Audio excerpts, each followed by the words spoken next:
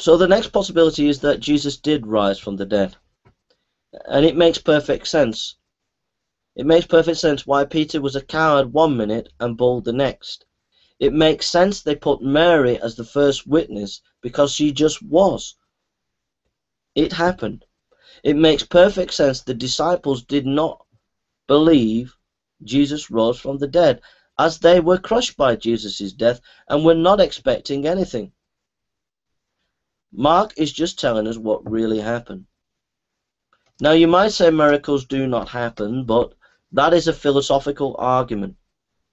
A philosophical argument that, if it be honest, does not know, you know, here's a point. This is not in my lecture, but I'm going to just fill this out a little bit in detail.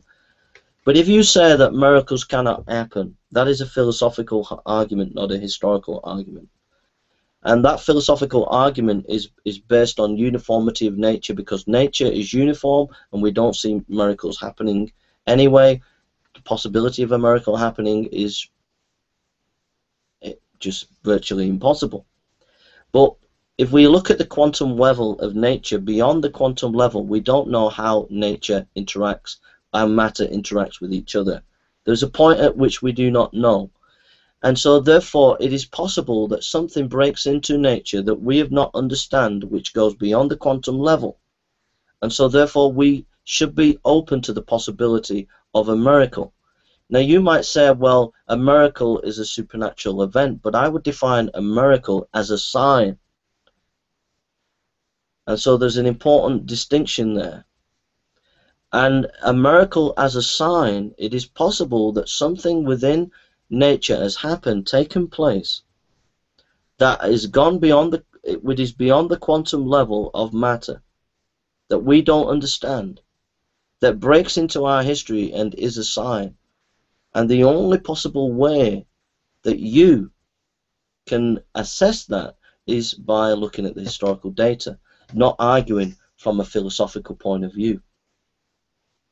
And it's interesting to note that there's only one person in history who's ever really honestly tried to investigate miracles in a real honest way with a criteria for assessing miracles, and that is David Hume. When David Hume assessed the miracles of the time of Pascal, he had 5 to 7 criteria of assessing miracles, and when he assessed the miracles amongst the French Catholics of Pascal's time, he found that the French Catholics' miracles actually fulfilled his criteria, but yet nobody became, Hume did not believe in miracles, even though the miracles fitted his criteria. The point that I'm trying to make is, if you're going to disprove miracles, you've got to disprove it on historical grounds. But nobody since Hume has ever, any atheist has ever come up with a criteria for assessing miracles. So there's a disingenuousness there from skeptics. They say that miracles don't happen, but they have not got the intellectual tools and criteria for assessing miracles on historical grounds. That's not in my lecture, but I've just unpacked it a little bit more. I'll just write that down, unpack. Alright, I might have to put that in a bit, no. If you want details on that, go to Dr. Gary Habermas, PhD, on his website, and look at his PhD, and he goes into David Hume there at great length.